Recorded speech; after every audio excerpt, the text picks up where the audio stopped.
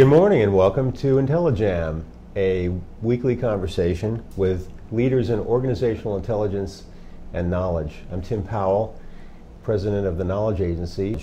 We're very pleased this morning to have with us a guest of great international renown, Mr. Guy St. Clair, the president and a consulting specialist at SMR International, which is a leading firm in the field of knowledge management and knowledge services.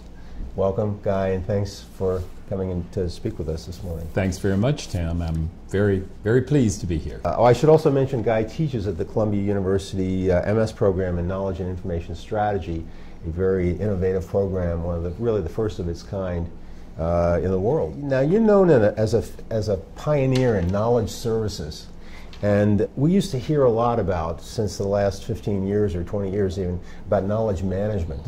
How do you distinguish, and what's the difference between knowledge services and knowledge management? Is that just a new bottle for an old wine, or is there something very different? That's really a good metaphor, Tim, and I'm glad you brought it up. Yes, I'm, at the risk of being immodest, I am pretty well known as somewhat of an influence in knowledge services. In fact, my signature on my email says Guy St. Clair, President and Knowledge Services Evangelist. I'm very into knowledge services, which I'm going to define for you for a very specific reason. About 20 years ago, maybe 18 or so, we got into the whole subject of information, of intelligence, of managing corporate assets, of knowledge and intellectual capital as a corporate asset. And our great pal Tom Stewart was a great leader in that. He came up with a number of ideas about managing intellectual capital that soon became knowledge management. And it went on that way for several years, and we heard a lot of talk about knowledge management. But what we actually heard about was people saying, what's knowledge management? You can't manage knowledge. Now, as one of our good friends puts it, he's right. You're right. We cannot manage knowledge no more than we can manage piety and love and hope and all these sort of amorphous things. But what we can do is work with knowledge. And that was Larry Prusak, one of the great leaders in the field. And that kind of got me to thinking. And as I would go to work with clients, and as I would especially be pitching a project to senior management in an organization, I would have to spend the first 30 minutes or so explaining my version of knowledge management. And then one day it sort of hit me. Managers and enterprise leaders can't get their arms around the concept of managing knowledge. What do they get their arms around? Why are they there? Why are they executives? Their job is to manage resources. And how do they do that? They're very aware of what they pay for, what they don't pay for, that sort of thing. Aha! What do they pay for? They pay for accounting services, legal services, catering services, even for heaven's sakes they pay for facility services, that sort of thing. It dawned on me that they're willing to pay for and be excited about what I started calling knowledge services. So does knowledge services add more value in some ways? It does indeed add more value, and that takes us to your work of the knowledge value chain and that sort of thing. Because what we do with knowledge services, Tim, it's very clear to me and to many of the people that I work with nowadays. And let me define it for you, because I think that'll make it a little bit easier for you and for our colleagues. Knowledge services, in my opinion, is the convergence of information management, which of course includes IT, the convergence of information management, what has been called knowledge management, that is working with knowledge, and strategic learning, how we share with each other. And the whole idea of knowledge services is that it builds a knowledge culture in the organization. And there's your value piece, you see. It's adding value to the knowledge construct. We have a funny little acronym that we use. We call it knowledge development and knowledge sharing. KDKS. Yeah, it's a little silly, but it helps us remember what we're trying to say. And basically what we're trying to do is move into this value establishment for knowledge and information and strategic learning in the larger organization. We think about success in KDKS, knowledge development and knowledge sharing. Is this, you used to hear a lot about knowledge management. There were magazines on knowledge management. We all used to get those, and a whole sort of industry events, you know, happening all the time. And then it kind of died away. So is knowledge services kind of the rebirth with some new, sort of a super category that's adding some new value? I think you might be onto something there, Tim. I had never thought about it in terms, I liked your, you know, new wine in an old bottle, or new bottle for old wine. I like that one. But I also like the super category piece, because I think when we stop and think about what we do with knowledge services, the whole KDKS thing, what we find is that knowledge services is the practical way to deal with knowledge management. In other words, it's how we put this construct of knowledge management to work in our organizations, or in fact, and I talk about this a lot in my presentations and with my students, in our larger society. When I look around and think about how much more people know nowadays and how willing they are to not only develop knowledge that they can share with other people, but our society as a whole is, not to put too much pressure on us, our society as a whole is better off because we're more knowledgeable, because we're more transparent, we're more willing to share what we've developed with the people that we want to have that knowledge. Okay, now let's say that that's a general societal impact and all that, but let's say I'm a hard-headed Fortune 500 CEO. I got to report to Wall Street in a couple of weeks, and my earnings are a little down, and you know, sales have been tough and all that. And as a client actually came into my office about 5 years ago when the recession was starting to hit, and he said, "Tim, you know, it's nice to talk about knowledge, but how are you going to sell this during a recession?" So I'm a Fortune 500 CFO, and I'm saying, well, that really sounds good, but specifically, what are the benefits? What does it cost? What are we going to expect to receive? What's the ROI? The hated ROI question. Not a hated ROI question, because I think about it all the time, and we're dealing with a very special thing that's going on in the whole field of knowledge services now, and that has to do with things like, and you can go look it up, things like online research analysis. How are we capturing what we learn and what we develop, and then how are we sharing it? We now have the technology to capture those pieces, the data, and then analyze them. That's what analytics is all about. This is something that we haven't been doing before, and yes, if I am a pioneer or an evangelist, if I'm out in front as far as knowledge services are concerned, I can tell you that there have been plenty of times when I've been with prospective clients and I've kind of sat there and squirmed in my seat because they're asking the very same question you just asked, and I'd have to come up with some example, and I'd say, well, your people are working better, or there's more transparency, or there are more people who are sharing, and then once we got into social media, we got into talking about all that sort of thing. But the bottom line is, or the bottom line, not to make a pun, but the bottom line is the bottom line. Show me, Guy, how you and SMR are going to come into my company and demonstrate that it's worth our money and our time to put all these resources in having you do this study. You're going to do a knowledge audit. You're going to come up with recommendations, and how is it going to benefit us? And that's the example I've started using is the ORA, the online research analytics. But there are all sorts of things. Now, a lot of it continues to be anecdotal. I will, in an information audit, I just had a student just this week who did an information audit and sat down and talked to 22 people in his organization, including a bunch of senior leaders. Now, what he found, which was a surprise to all of us, was that several of those senior leaders are aware of the fact that if they handle information knowledge, strategic learning, all well, information management, knowledge management, and strategic learning management, if they handle that all well, they're going to be in a better place financially.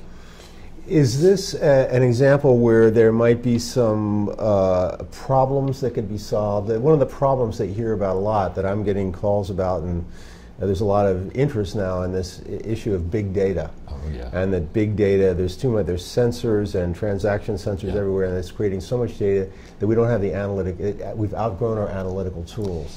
Does knowledge services, how does knowledge services address that? Tough question, because we're all still playing with the whole, I mean, big data is what we've been talking about for a year, 2 years maybe, and we're scared to death of it. And all the term big data does is just sort of give us a label or a tag for what we've been seeing going all the way back to the days of John Nesbitt saying, something along the lines of, we're drowning in information, but we're starving for knowledge, or something like that. Okay, I think it was John Nesbitt and Patricia Aberdeen.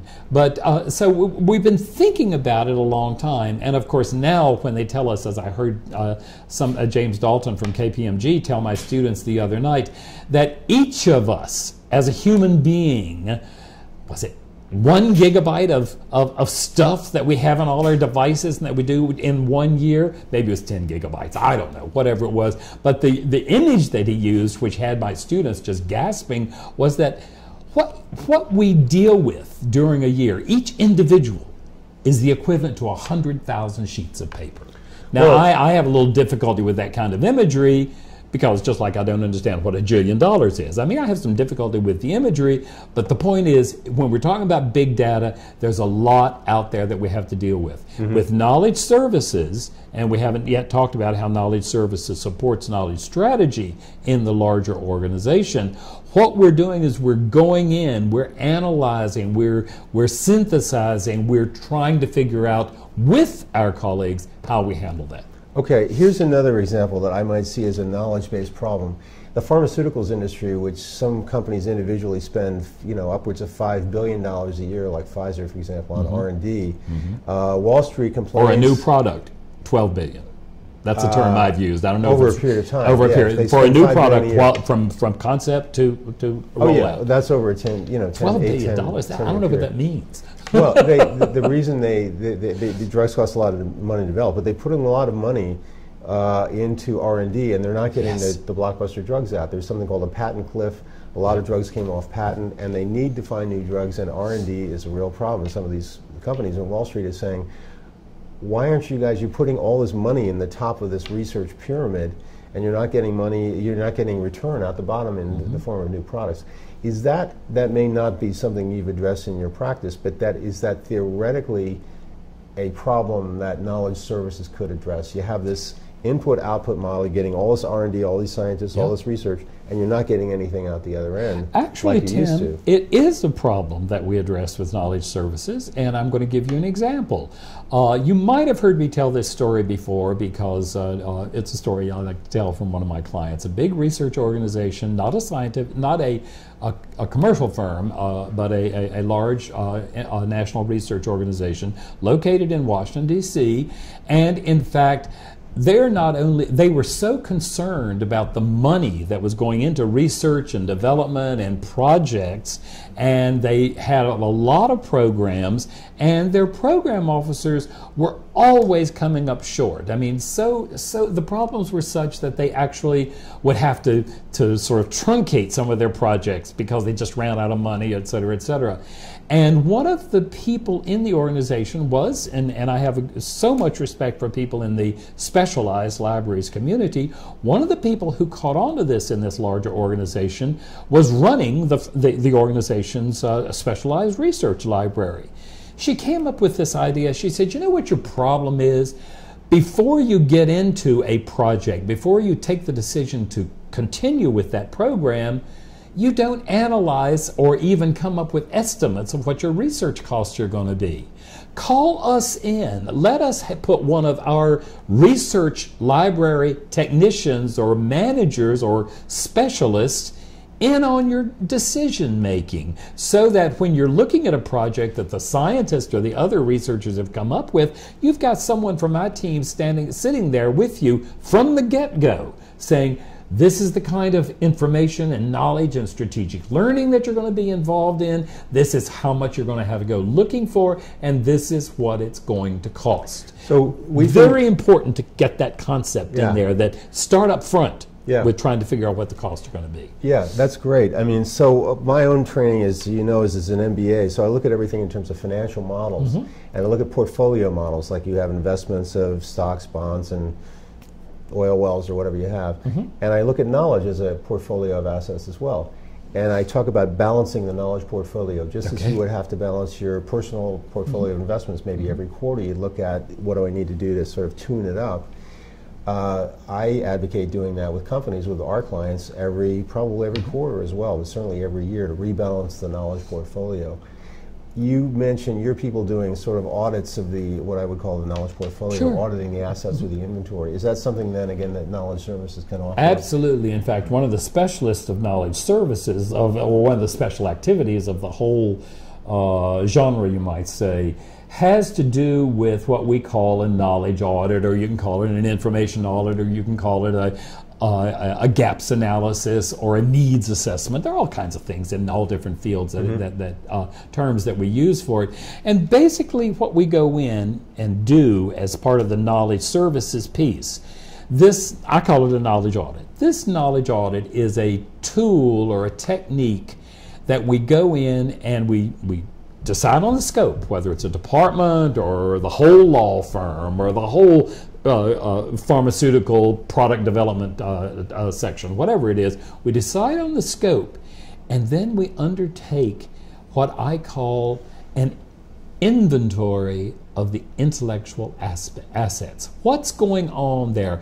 Not only the gaps, because see, the problem with the needs assessment, that terminology, is that we're often talking about just the gaps, just what we're missing, but also there are bound to be some things that are being done well, and that can be used as a model. It's being done well in this section, it can be used as a model in that section. So you build up strengths. So we build up strengths, and it's many times, I hate to give credit to somebody else, but it's many times just the good old SWOT analysis. We go in and we look at what the strengths are, what the weaknesses are, what the threats are, and what the opportunities are. Now, those people who know me and my work in knowledge services, especially my work with strategic learning and KDKS, know that I am Mr. Optimism. I'm Mr.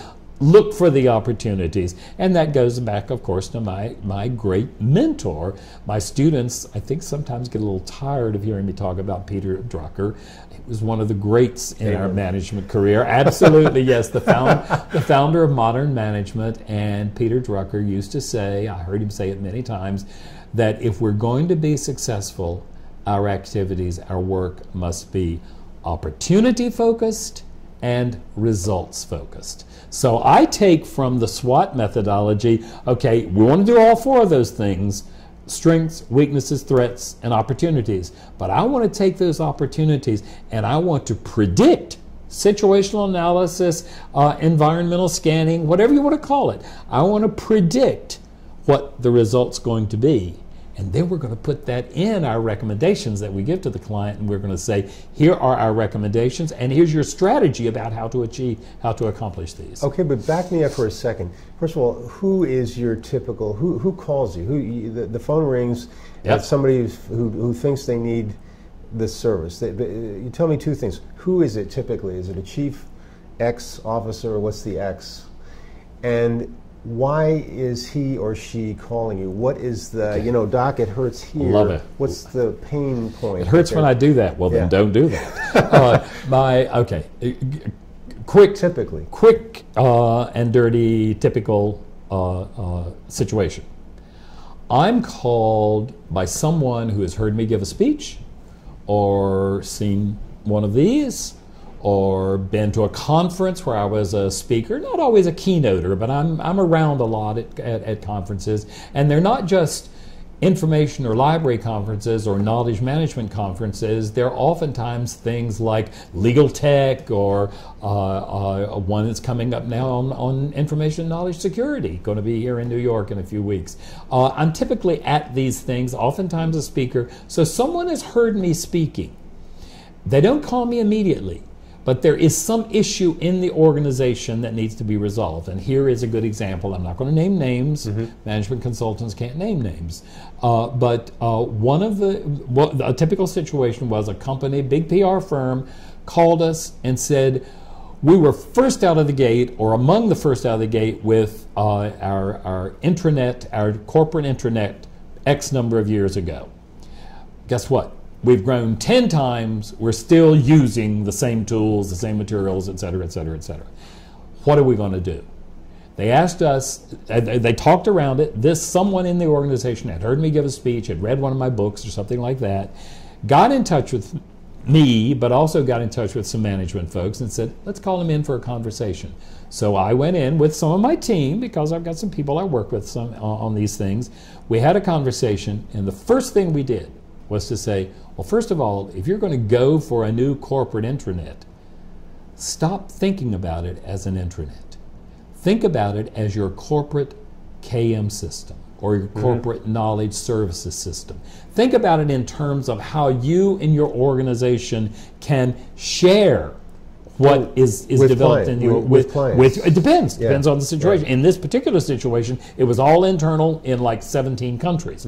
But many times, it's not only do we build up these big products, knowledge base of our reports and our documents and all that, but we've got clients out there that we share these with, or clients give us information. So it's very much the going back and forth. But knowledge services leads into this whole business of, here we go, it's like a broken record, knowledge development and knowledge sharing, KDKS, and being successful at it. Yeah, you reminded me of something. There are debates within the competitive intelligence field, which is the field I really have spent most of my time in, about the differences between competitive intelligence and knowledge management. Yes. And you may have heard these debates, and the common wisdom is that, well, competitive intelligence is about the outside and about the future. That's sort of the first thing you learn in the first hour of the first day about competitive. It's about the outside world and the future.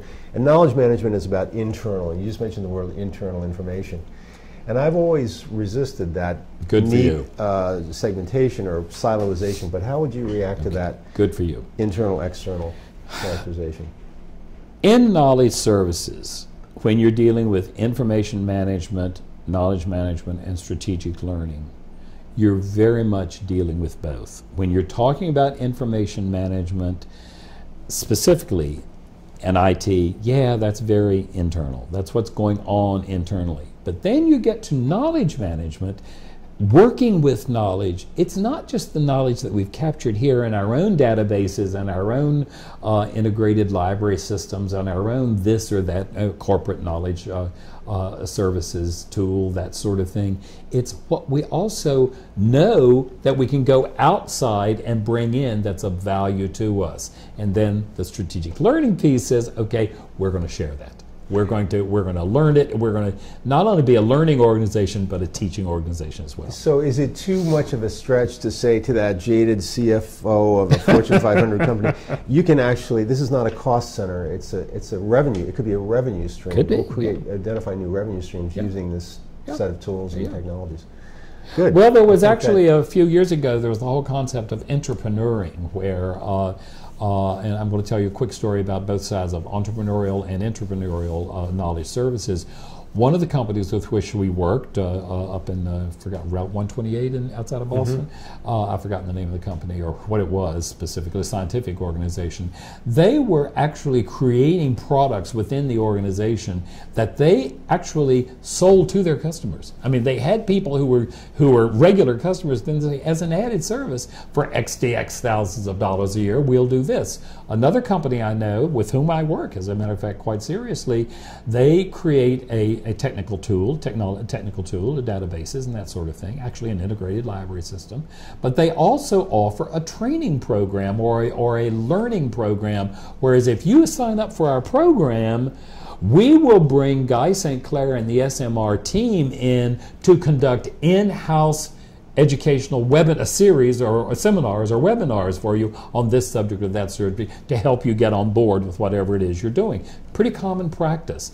And so there's a lot of that going on back and forth. So it is internal, it's external, and it's very much leading into the KDKS, the knowledge, the strategic learning piece. So it's training and technical assistance and that kind of thing. Well, not technical in the sense of using the technology, but technical in let us teach you about how we'll look at your environment. We might even do an environmental scan or a knowledge audit. Well, that's a little bit, well, we might do a knowledge audit, and then we'll say, this is what we've discovered, and this is what we recommend you do with this department. There are people over here who can help you do that. So we try, what is the term I'm trying to use here? It's very much pulling together, well, it's the whole sharing thing. Gosh, that gets very tiresome after a while, but that's where we're going. But are there you mentioned technologies in a couple of cases, library systems, that kind of thing. Are there a core set of technologies that you work with to implement? Is technology a key We don't piece ourselves. Of this? We don't ourselves.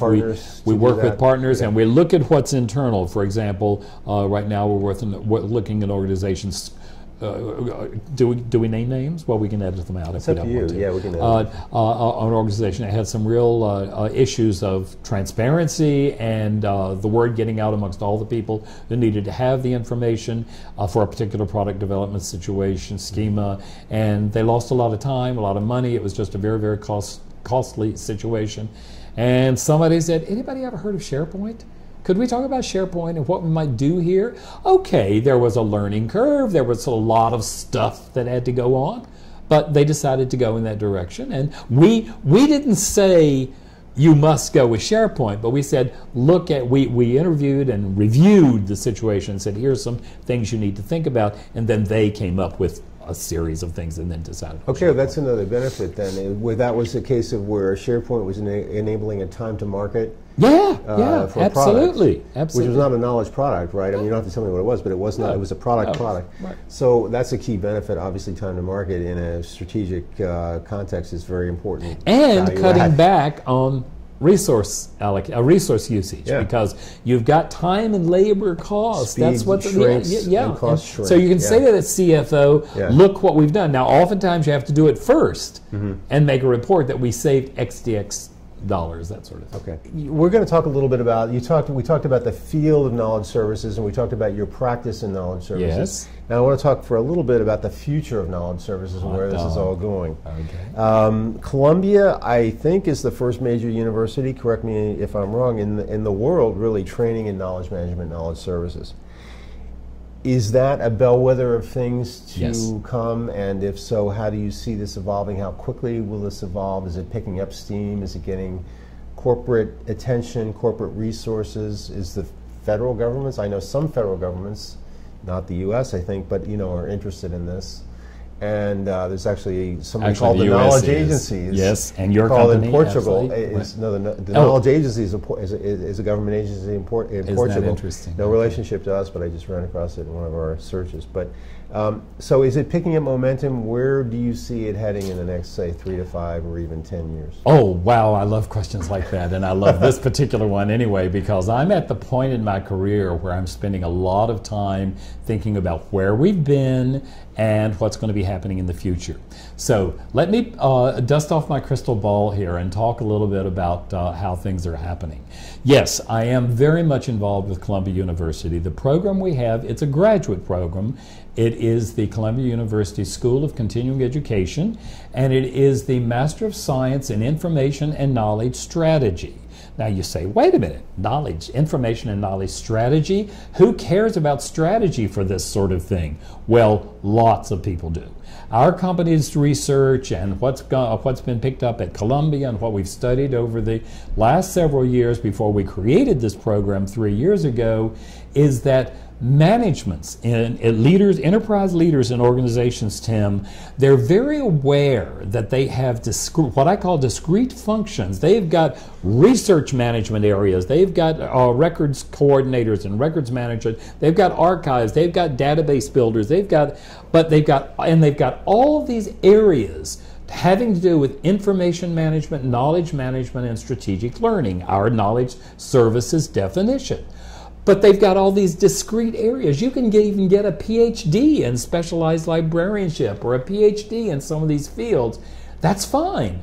But guess what? From the point of view of the business management, of the people who are running this organization, there's no strategy for how you pull it all together. And this is when Guy goes into his umbrella routine. There has to be some way to pull it all together. So what we're doing at Columbia is we're teaching about how to take the basic principles, Mr. Drucker on, the basic principles of management, of leadership, and of strategy, and pulling them together in what we're calling the knowledge domain. And in fact, I teach a course called Management and Leadership in the Knowledge Domain. And what we're trying to do is to teach people to come out as knowledge strategists. They can go out back to their jobs, or they can go looking for new jobs, and they can say, here I am, I have this master's degree, I know how to do a knowledge audit, I know how to design a knowledge strategy for the larger organization. So that's happening at Columbia University. Now don't get me wrong, there are 46 universities and institutions around the world teaching knowledge management. Some of them give graduate degrees, PhDs. There are many organizations teaching information science, library science. It can be undergraduate, graduate, or PhD level work. There are even commercial organizations like SMR International that provide a lot of training either in-house for corporate and organizational clients, or quite frankly, just we go out and we do it. And I'm going to tell you a little bit about that in just a second. So there is a lot going out, but guess what? No one but Columbia is offering this graduate program in strategy, in going to your managers in your company or your organization and say, you know what? It's wonderful that we've got this research unit or that we've got this archives unit, but they don't talk to each other. They're all specialists. How can we make them talk together? And that's what our company built up its reputation doing in various countries around the world, in the United States and Canada and various parts of Europe and just all over the place, Africa, Australia, New Zealand. We are known as going into an organization and developing a knowledge strategy for that organization. So that's how we've pulled all this, the strategy piece together for Columbia University, we invite people to apply. We mix, or we combine the professional piece of going out and working in the marketplace with Columbia's, of course, reputation for academic excellence. It's a tough 16 months, but it's very worthwhile. Now, beyond that, you say, okay, Guy, you run a consulting organization, you go out and you do creating, helping organizations create or develop a knowledge strategy. Absolutely. And my team does quite a bit of that. What's happening with Mr. Guy? What's Guy doing more than, I'm still doing the consulting, but I'm sort of like, at that point in my career where I don't want to use the word eminence gris, but I'm that guy that people refer to. I've read your book, come and talk to us, and I'll come in and I'll bring one of my team. And basically, the on-the-ground work is usually done by somebody else. Why is that? Because I'm so caught up in the teaching. I'm loving what we're doing at Columbia. I also work for the Special Libraries Association. I have a team from SMR International and with the Strategic Alliance. With that association, we have an annual series of 6 courses that are done, and people can get certified by the association of having attended these programs and having learned from Guy and his team, SMR International and his team. And then equally of interest to, I think, many of the people who are with us today is SMR also has a strategic agreement, strategic alliance with an organization called Sutron Global in San Diego, California. I've worked with these people for years and years and years in a lot of different situations, and we actually provide them with advice about knowledge services, how they can take it to their customers, and yes, teaching. Once again, Mr. Guy gets in front of a camera and once a month delivers free webinars, 30-minute webinars for our clients, SMR's clients, for Sutron Global's clients. So my big push nowadays, am I writing more books? No. I write blog posts on our corporate site. Am I doing a lot of consulting? Well, I kind of lead the team, but the on-the-ground work is done by other people. Basically, I'm teaching. That's where I am nowadays. Okay. The students out of this new program, I realize the program is new, there may not be a whole lot of learning experience, but to the extent you do know, where will these people end up in companies or in government, and what will they be doing? Are you having recruiters come to Columbia and say, we want people, and if so, who is coming? Okay. It's coming, well, the background there, the background of where they go is all over the place. I mean, we have people from the from pharma, we have people from the financial community, we have people from what we call the glamour industries, fashion, media, all that sort of thing. We have people from the armed services. We have people from government agencies. You referred, we were talking earlier about is the governments, many governments are getting to this whole knowledge thing. U.S. government is very, very strong in this area. A lot of work being done in this area, as is the U.S. military. We did a big project for the Air Force a few years back. There's a lot of this stuff going on. So yeah, it's all over the place. Where are these graduates going to work? Okay, hold me back here.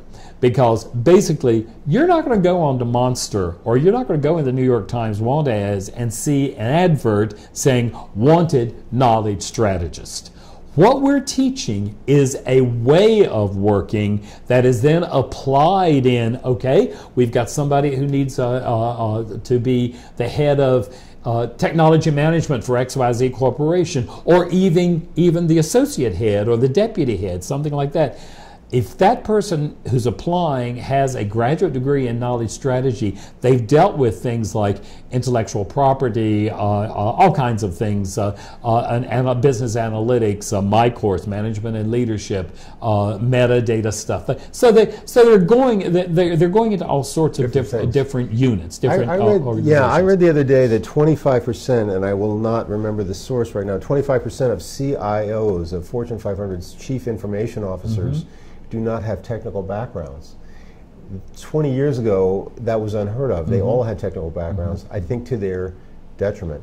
And now that more are not having technical backgrounds but understand the business and the business strategies, I mean, is it possible some of your people could end up being chief information officers? Oh, absolutely. They could end up being chief information officer. In fact, I'm kind of fantasizing that probably within 5 to 7 years, we're going to have people as chief knowledge officers, chief learning officers, or probably more specifically as this whole thing about knowledge strategy moves forward, and it is moving forward. The numbers are growing in all these teaching areas I just described. The numbers are growing all the time because management has now recognized how valuable it is, you see. So the numbers are growing. I think we're going to probably see, if I'm fantasizing, but bear with me, I think in 5, 7 years we're going to probably see a chief knowledge strategist. We have chief strategist officers, so we may see a chief knowledge strategist in an organization. I think at one point when I started in knowledge, giving knowledge lectures, 15 years ago, there was a figure that about 20% of Fortune 500s had some kind of chief knowledge officer. And I think it's much below that now. Yeah, I think we've had a big dip. Started off with it, and they might be coming back to it.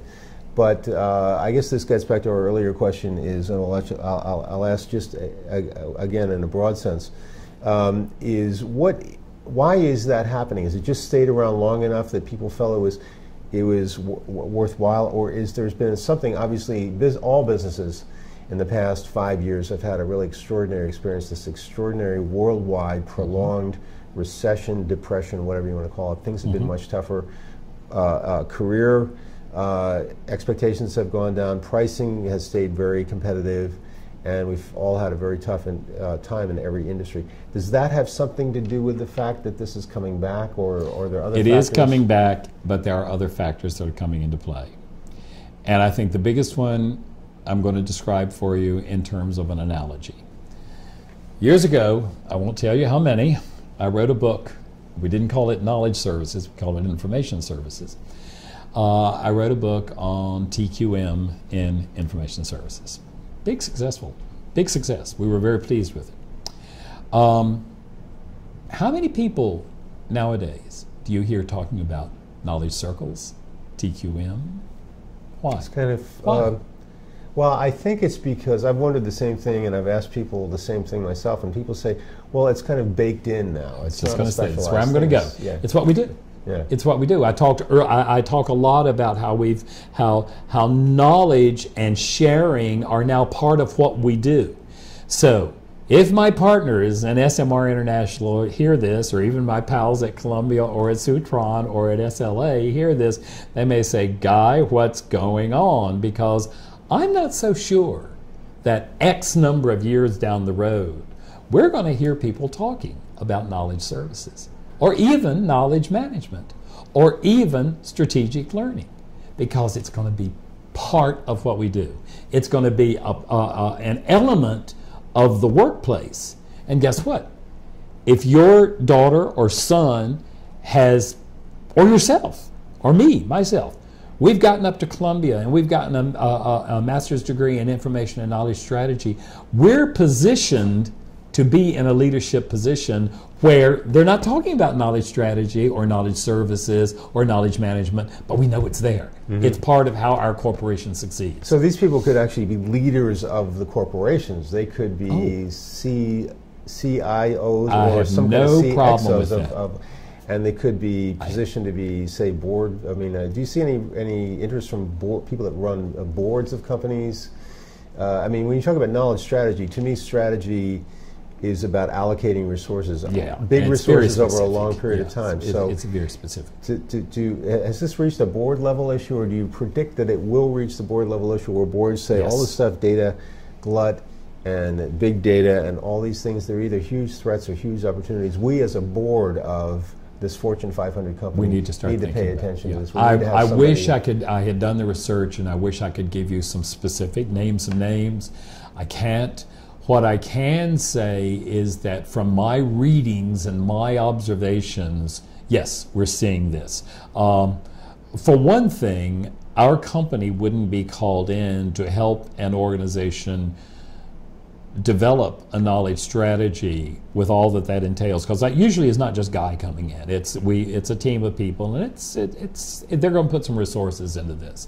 It may not go totally to the board, but when there is, for example, I was working with an organization just a couple of years ago, and there was a governing board meeting, and the the Chief Executive Officer of the CEO of the organization actually invited me to give a presentation about what we were doing in developing a knowledge strategy. And people were, I tend to get a little bit embellishing when I'm telling a story, but people were standing and cheering. I mean, members of this governing board were saying, why haven't we done this sooner? And let's do more of this, and let's have it. And we had a town meeting for the whole, blah, blah, blah. It just went on, it was very exciting. I think we're going to see much more of that sort of thing. In fact, I think we are seeing more of that sort of thing. Yeah, I guess as a business person, I should take my team and we should go out and get some specifics and maybe write an article or something, because we need to that's a very, very good thing to be thinking about. What's happening at the board level? Now, it's happening in organizations. Boy, it's happening in lots of organizations. AIIM, SLA that I've already mentioned, quite a few organizations, and academic organizations, EDUCAUSE and things like that. But I wish I could, you've given me an idea. We're going to do some thinking about what's going on in corporate boards. Yeah, I think that knowledge management and your comment about the name, I think maybe the positioning, this is my own 2 cents, and we can edit this later, but is people tend to think of it, because I use it, name my company, the Knowledge Agency. People say, Tim, don't you think that's kind of academic? People think academia when they think of knowledge. And they haven't seen it as you, I'm sure, and I, and anybody that's read Drucker, see it as the fourth resource, land, labor, capital, a la Adam Smith, and then knowledge, which Adam Smith didn't really talk about. Good for you. And it's a key corporate resource, and I think that companies maybe the name has. Okay, I will tell you that I've been doing this long enough that I've seen the shift. Yes, there were, as I mentioned, as I've described to you in other circumstances, were plenty of times when I would go in to talk to enterprise leaders or managers, senior management, and I would have to spend the first half hour trying to explain to them, as lay people from our perspective, what this whole thing of knowledge attention is all about, what the knowledge domain is, because it's something we do every day. We all deal with knowledge every day. It's not that big a deal. But when it's not dealt with properly and it's costing the company or the organization money or resource, then you got to be looking at it. So what I think has happened in terms of the academic thing, and boy did I used to hear that a lot.